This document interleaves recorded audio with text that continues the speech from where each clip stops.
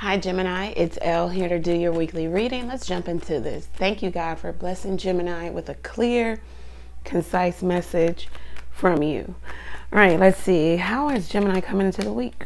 The Queen of Swords. So being very firm, very distinct, very calculated, understanding, having gotten some awareness, some clarity about what it is you need to do, what needs to go.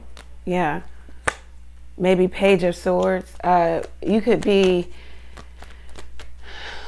rather frank or very stern, maybe even a little tactless in your communication. You're just saying whatever comes to heart. Okay, it could be maybe putting your foot in your mouth. It could be going overboard. It could even be that you're spying. Maybe you're talking about something that you saw or that you heard or something that you feel. You could be in a relationship where there's a lot of pettiness and argument.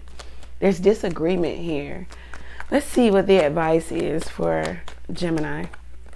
Page of Cups. It says a need to let the pettiness and the immaturity to subside. With the Page of Cups, it says you might need to secure your emotions. They're getting away from you. You need to learn emotional maturity. There's a need to be more romantic, either you or your person. With the Page of Cups, you could be dealing with someone younger than you.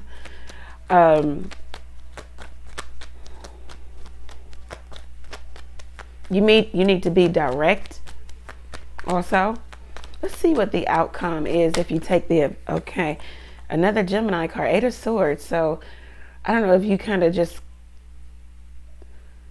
this is like failure to speak your mind, or maybe over speaking or oversharing. Something is still up in the air. You're not sure about something. You're not sure about a decision, or the decision is in somebody else's hands.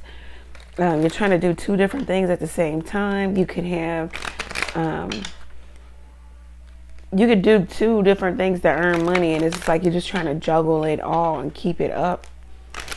With the Eight of Swords, you feel like this is you being too nice or too good natured, and this is where it gets you. It gets you trapped and stuck in your thoughts and your heart and your mind. Failure to move, waiting for this person. So it's like this is an energy where you feel like you're waiting, maybe waiting for communication, waiting for somebody to take you out, waiting for somebody to give you attention, waiting. You know, like the ball is in their court, like they have the power here. What is this about for Gemini? And then we're going to get out of here. What is this about? Yeah, so it's like somebody's not reaching out. They're thinking of you, but not reaching out, or vice versa. This is you, Gemini. Maybe even snooping around, sneaking around, or somebody's doing something to where it is taboo, it is hidden, it is behind the scenes. You could have a relationship with somebody who already has one. You could be spying on someone via social media, other people. You're waiting for this person to reach out to you or to say something to you. Or you're holding back your true thoughts of how you truly feel about this person out of fear. Eight of Swords can be fear. You need to be like the Page of Cups. Speak your mind, because something is getting away from you, or it will get away from you. And need to be more emotionally evolved, mature. Be romantic. Be the Page of Cups. You've got a lot of dreams, a lot of wishes. You need to go after them. That's what I have for you, Gemini. If it resonates, go over to the website and book your own reading there.